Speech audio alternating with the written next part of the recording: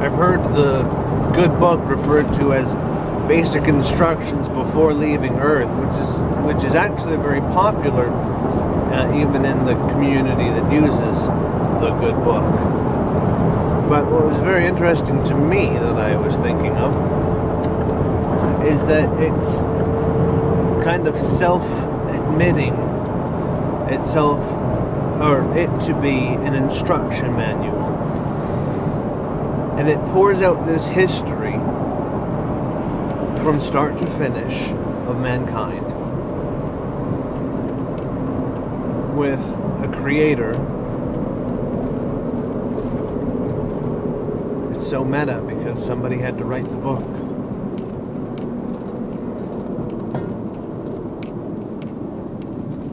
Anyway, with a creator that superseded the entire thing. But it's instructions, as the saying goes. And so, with the popularity of that saying, so then does it become thought of as an instruction manual and not a history. So it says, read through, this is how your life is going to be. Where are you in this story? As a part to play.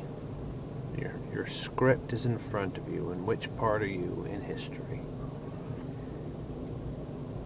And since history has changed so much, you must think of it metaphorically.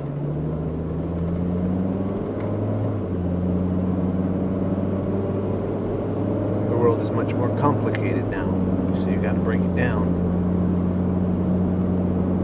Look at what the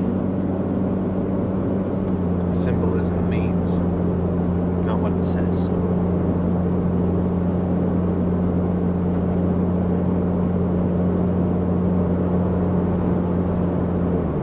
And what it says is that I am a history. Do not repeat.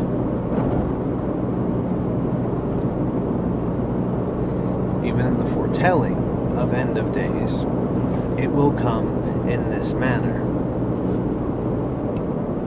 Should it come, it does not have to. These are the things to avoid, because there's structures in relationship between people and their governing units. It's the way things shift, it's the way energy moves. And if the stars align, basically, then that's what we see. We see this issue where